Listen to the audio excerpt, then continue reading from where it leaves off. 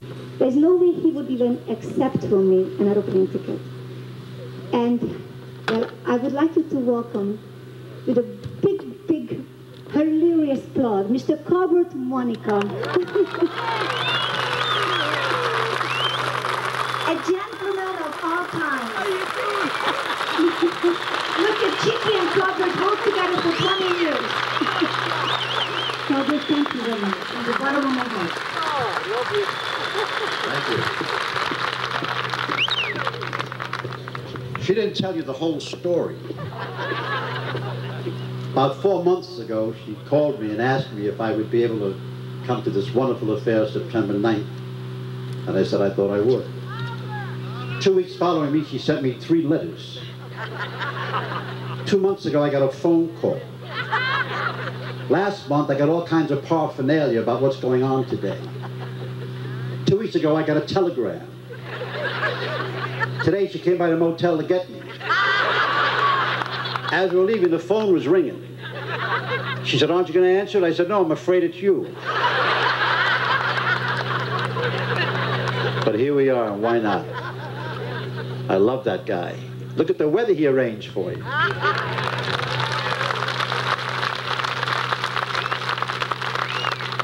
Hurricanes all over the world. He called the Pope and said, "Don't fool around." What a wonderful program so far. Oh, wonderful. Listening to Arturo sing some of the melodies from Sergio's performances was just, well, brought back a lot of memories. Pleasure to follow an act like that. He sings so beautiful. Go ahead. I haven't always been that lucky. About a month ago, I had a singer on the show with me. He was in front of me. He was so bad. I'll tell you how bad he was. While I was on, they were still booing him.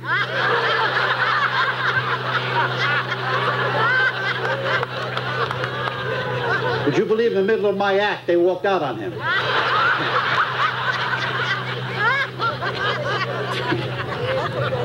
Talk about Italians, I just finished a whole tour with Frank Sinatra.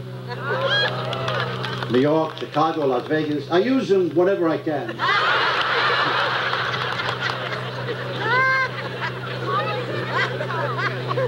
We were in Rome. Oh, you must go to Rome. You haven't been, you must go. The Italians there are so nice. They never get angry. It must be the grapes.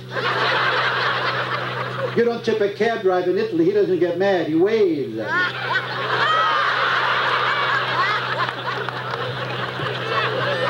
For those that don't understand Italian, I mean, good luck. Loved Israel. Israel was wonderful. What fighting spirit those people had. And I was thinking about the Jewish people in this country that raised millions of dollars to send to Israel for the wars. I was thinking, what if Italy went to war? We Italians, what could we send them? Little provolone. Some mozzarella. Or $6, just enough to buy a white flag.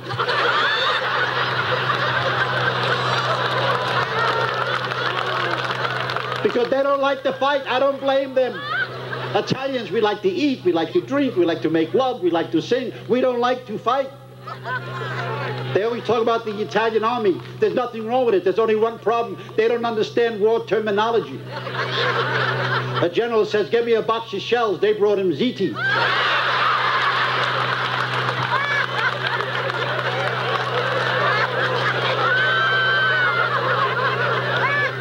And they don't have war songs.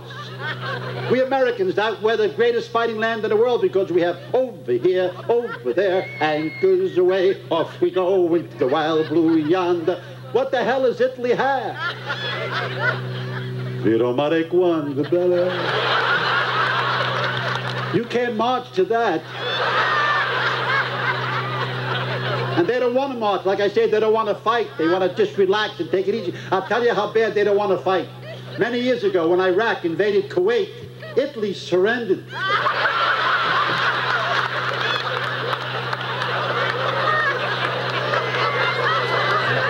You didn't know that, did you? A lot of things about wars we do not know. The government keeps a lot of secrets about wars. That Iraqi-Kuwaiti war I mentioned, I'll tell you a secret about that time. During that war, Poland sent 100,000 troops to the Gulf. And Mexico didn't know what to do with them.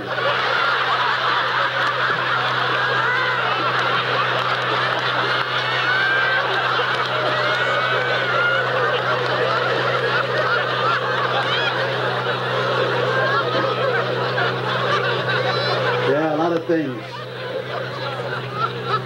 Great, we are Italians are the greatest designers, poets, and songwriters. They keep talking about mafia, they're crazy.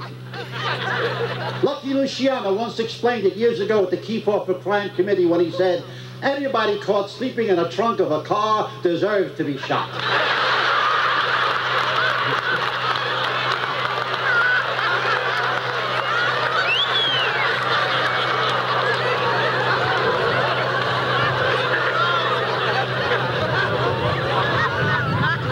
I mentioned Europe. I would like to remind you, when you go to Europe, please take your time.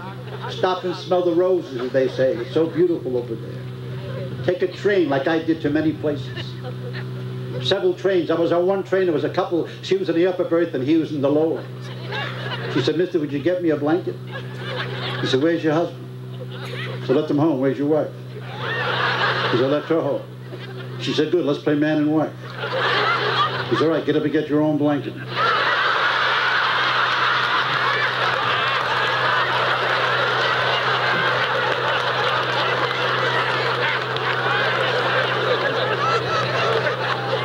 I mentioned Italians, I mentioned Israel. I love to do jokes about different people because it breaks down the barrier of prejudice. If you laugh at yourself, that's important. But I do not, like most comedians, I do not do Polish jokes. I do not do that. I do jokes about people that nobody else does. I do Eskimo jokes. Would you like to hear an Eskimo joke? Yeah. All right. This Eskimo was born in Poland.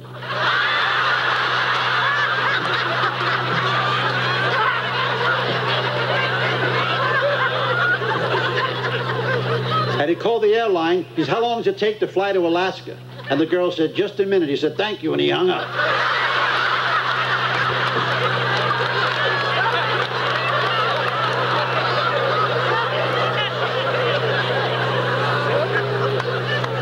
I can never understand why some people in this country are up in arms against the ethnic cultures that migrate here. I think it's great just for the food alone. German Wiener Schnitzel, Mexican tortillas, and Cuban papaya, and Oriental food, and Jewish delis, and Italian sauces. Even the Pakistani and Indian contributes. That red dot in their forehead, you know what that means. Coffee's ready.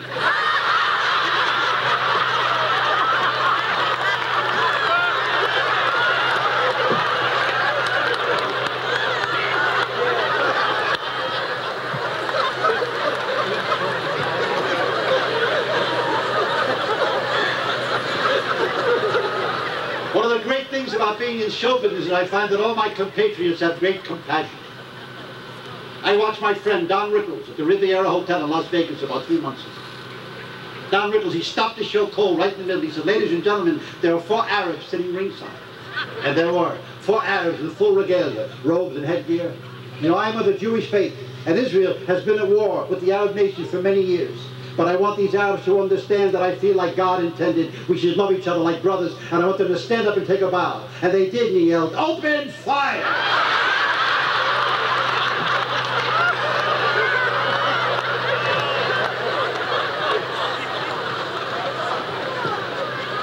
Well, you have to keep your sense of humor. You ever notice when you travel, because I mentioned being away in Europe, when you come back to your little homes, little places of, you know, where you live, things change. Nothing major, just little things as you've been gone about 2 months especially, like I was. I returned home, I had to get a phone number from information, so I called the operator. She gave me the number. I said, thank you very much. She said, you're welcome and have a nice day. I said, gee, that's nice. I never heard that before. Thank you. She said, you're welcome. I said, you have a nice day. She said, thank you. I said, you're welcome. And I forgot the damn number.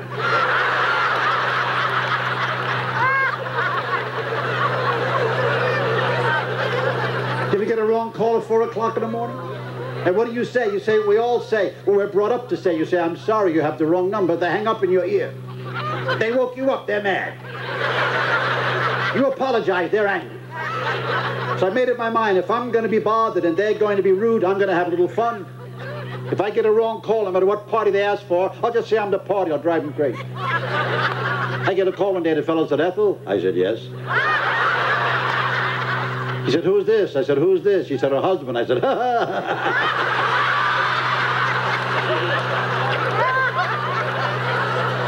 We fixed him good. Must tell you my pet peeve. And before I do, I'd like to preface it by saying that I hope none of you here ever have the misfortune of being admitted to an emergency ward. You know. I broke my leg in New York about 3 years ago on 40th and 5th Ave. Must be honest, the ambulance crew drew up in 2 minutes. They were terrific. They picked me up 90 miles an hour through the streets to get me to the hospital. Got me there 4 minutes. 16 attendants ran out with a stretcher, rushed me to the emergency ward. Then you lay there for 8 hours waiting for a doctor. Then the nurse shows up. Al Sharpton in a white dress. I don't know if you've ever broken a leg or an arm, but I tell you it's excruciating pain. You're lying there dying. And they ask you a very important medical question. Where you live? Like, why, you coming for dinner? So what's your blood type? I said, take a sample. It's all over the floor. Then the doctor shows up. This genius took the scissors, he cut away my pant leg, looked at my leg, he said, Mr. Monica, there's nothing wrong with your leg. I said, you want to look at the one that's broken?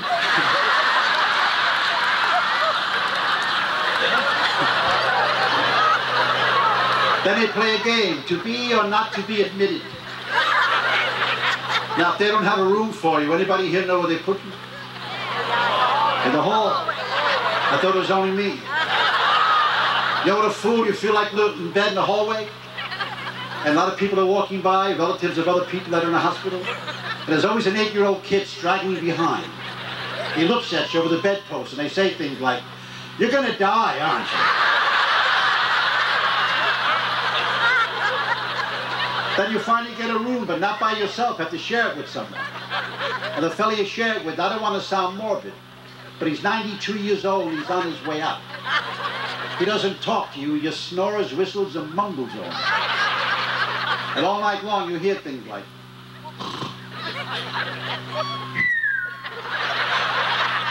They're gonna give me no enema.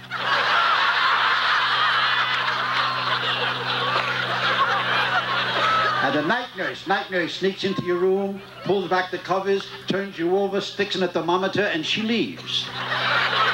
And you never see her again. So you lay there for 2 days like a fudgesicle.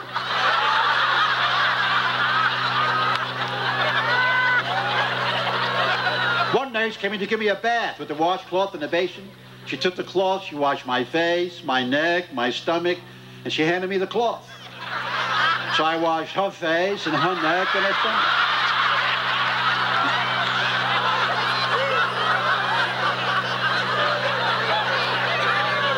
And those nurses are nuts. They work too many hours. My nurse walked in. She said, we do our pee-pee today. Our pee-pee? What is this, a partnership?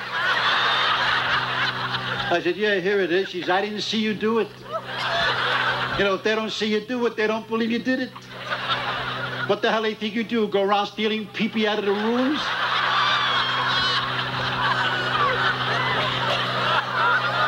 I fixed my nurse. I had my brother bring me a glass of apple juice. So we do our pee-pee. I said, here it is.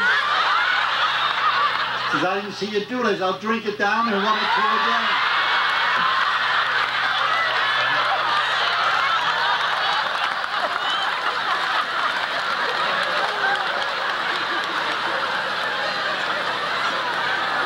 She fainted dead away. Anyway, I now live in Florida. Have a nice little home, nothing pretentious. My wife's decorating. Her favorite color is cocoa. Not brown, not beige, has to be cocoa. Then my whole den is cocoa. Cocoa walls, cocoa rugs, cocoa drapes. You put in a cocoa telephone, it keeps ringing. I can't find it.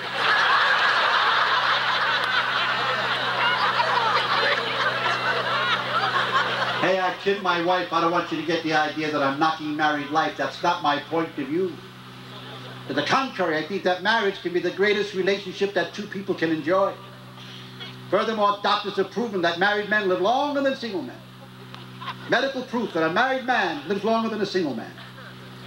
For you single fellas in the audience, if you want a slow death,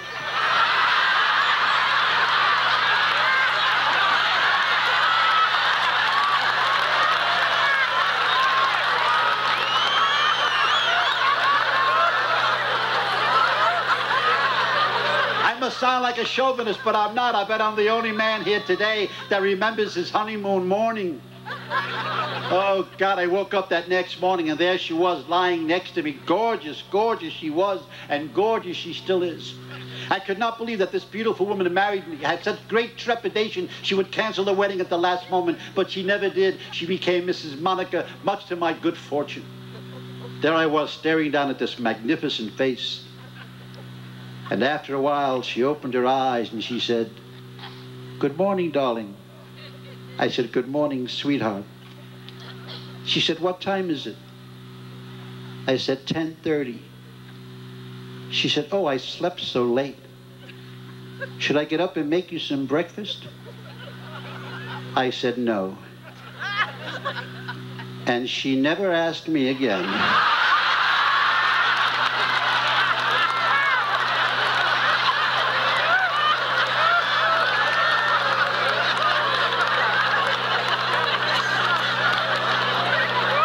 What are you going to do? Hey, they give you the greatest gift in the world, and that's children, huh? And I think the greatest moment in a man's life is when he goes to the hospital that first time to look upon his newborn child. You know how you walk down the corridor past the labor ward, and there's a few girls in labor, and they're just lying around, screaming, mumbling, cursing. Oh, a lot of cursing. Oh, lots of cursing. I was in the Army 8 years. I never heard this kind of language. And the things they wish upon their husbands. One girl screamed, "This pain he should have in his right eyeball." And you get to that big glass, and they roll the baby out in the bassinet. And at that precise moment, you look upon your newborn child, and you think back of the sleepless nights, the anxieties, the anticipations. And now you know you're being rewarded 1,000,000 times over. For lying before you is the greatest gift in life, your own flesh and blood. I don't know how many of you ladies and gentlemen have seen your child just a few minutes old. But take my word.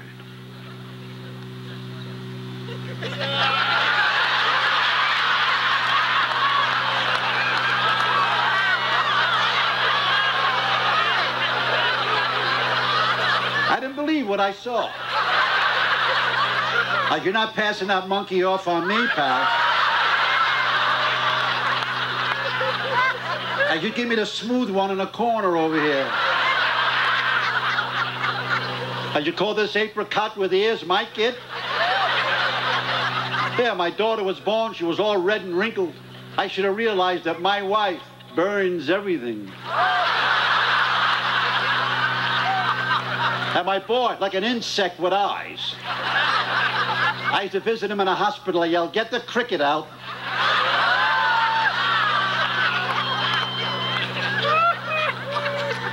But good kids. I have wonderful, wonderful kids. I have a 30-year-old son, has his own apartment in my house. You have one of those? Where did we go wrong? I'm trying to get him to learn a trade so we'll know what kind of work he's out of.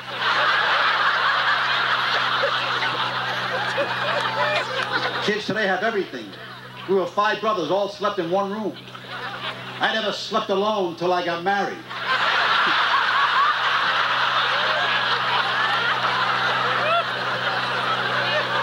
Show you how small my apartment was when I was a kid. When my mother and father wanted to make love, they told me to look out the window. One day I was looking out the window. My father said, "What do you see?" There's a couple across the way and making love. He said, "How do you know?" I said, "Because their kid is looking at me."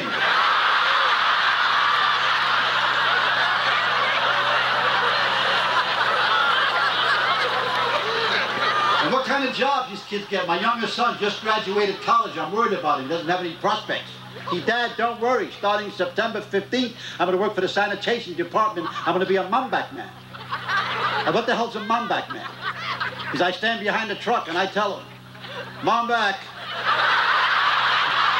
Mom back. Mom.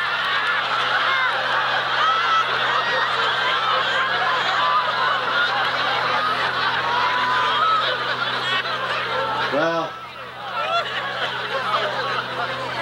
you've been most wonderful, and may I commend you for, without people like you, we wouldn't have a foundation like this, and all these young people wouldn't get an opportunity. Let us hope that 20 years from now, I can be standing on the stage, you can be sitting in the audience. After the show, we go home, get into our pajamas, sit in front of the TV set, turn the TV on, and watch the rest of the O.J. Simpson trial. Good night. Bye-bye.